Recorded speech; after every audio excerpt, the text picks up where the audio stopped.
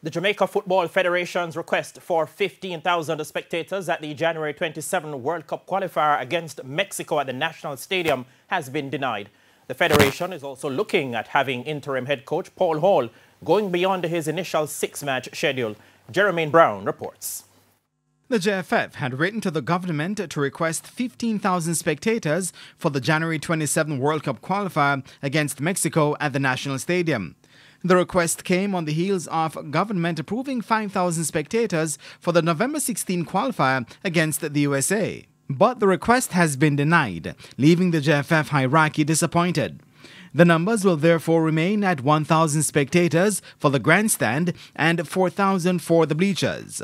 We understand, yes, but we are obviously disappointed because the fact is that we want to be able to make some money get some returns, that we can offset some of the costs that we have. So we are disappointed in the fact that we weren't able to get at least half the stadium, but we do understand what is happening. The new strain of virus may have caused the government not to increase the amount.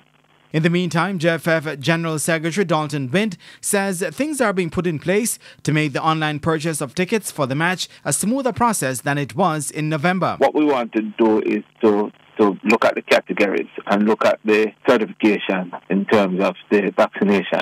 We want to look at that and to see if the persons that who have already been authorized and certified, could just go in and apply for their ticket. So that's something that we are looking at, and to reduce the wait time.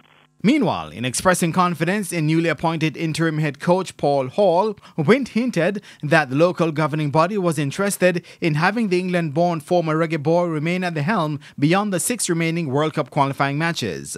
I know Paul is a very qualified person, and I expect that he will perform well for the next 6 games, and hopefully with the result, it would be an easier sell for him to continue the role of the head coach. But it's not undue pressure we are putting on Paul. He understands the position that we are in. We want to qualify. We still want to qualify, and that's why we have made the change to see if we are able to qualify the team.